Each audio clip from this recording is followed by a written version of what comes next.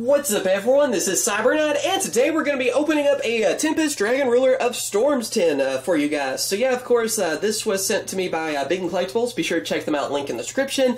And it's just cool to open up one of these older tins. You know, the Dragon Ruler tins are actually pretty cheap, or at least Tempest and Redox. So let's hope for the best. Maybe we'll get some cool cards from this. Also, you know, I still love the different promos that are in this set. I mean, I know I bring it up every time, but seriously, Baron's Force, that's the card you go to, not like Yugioh X or something like that from this set. No, you're gonna brag about having Baron's Force as the reprint. I will never get over that because it's just so funny to me. We have Yuma over here. Super Saiyan Yuma, I should say. That's what I always say about him. Our promo pack, let's see what we get. Tempest is my favorite Dragon Rulers anyway, so I still like having all these secret rare versions of him. I've been, like, stockpiling them. Alright, so of course Tempest, you guys know that. Thunder Seahorse, Yugioh X, number 50 Black Ship of Corn, and Rank Up Magic Baron's Force. There you go, that's your main card. But yeah, seriously, Yugioh X is probably the best at the promos. Although Tempest is pretty cool. If they ever come back on Dragon Rulers, there you go. Anyway, Cosmo Blazer. Let's go with that. I just mainly like Tempest because he works with Dragoonities. It's really that simple. Oh, we got Fire Formation Tensu. That's one of the better commons. Have Blackwing Damascus Polar Knight for rare, so we got a Blackwing monster. Unfortunately, not one of the better Blackwing support cards. You know, it's kind of where they just started making random cards, and they really weren't the best. Let's see, another Cosmo Blazer. Drake Impact. Guess that's kind of neat, since we have all the dinosaur structure deck cards now.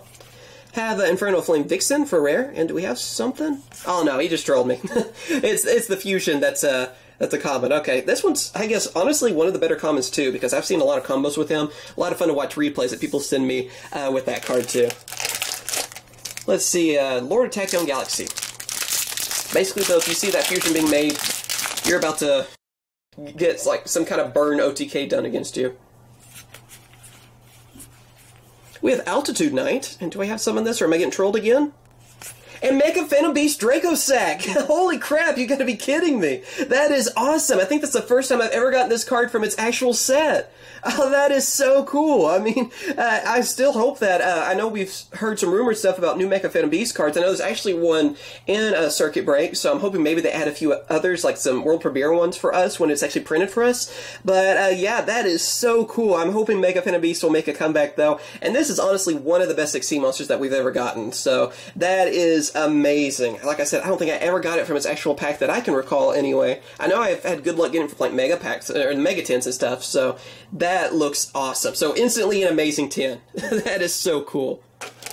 I know because he was a sea monster, and I was thinking, you know, there's no way it could be that. I was thinking it'd be like number 107, which would still be amazing.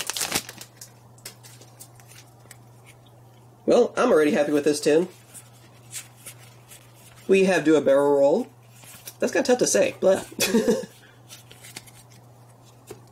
And then, last pack. Number Hunters. We're guaranteed holos in these, so let's see what we got here. Then we'll get a number monster at least. It is Number Hunters. Equip Engineer. That's one of the better cards of the set. Well, we have a Photon Laser. I guess I'll read through all of them.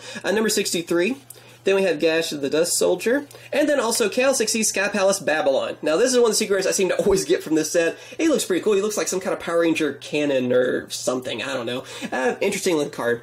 At least they look cool on that. But yeah, there we go. That is the tin opening. I hope you guys have enjoyed. I mean, I got Draco Sack. I'm happy. That's all right there. Of course, back then, imagine getting that. That would have just been amazing. But yeah, it's been reprinted a couple times, so it's not as rare and expensive as it used to be, but still, just getting one, I mean, that's just awesome. So, hope you guys have enjoyed this opening. As always, thank you guys for watching. Be sure to subscribe for more Yu-Gi-Oh! Openings, their profiles, discussions, and all kinds of other things, as well as, of course, like this video if you enjoyed it, and leave a comment to the openings you guys want to see. You want to see some more older tin openings, or, I don't know, Dragon Ruler tins, Gold Series.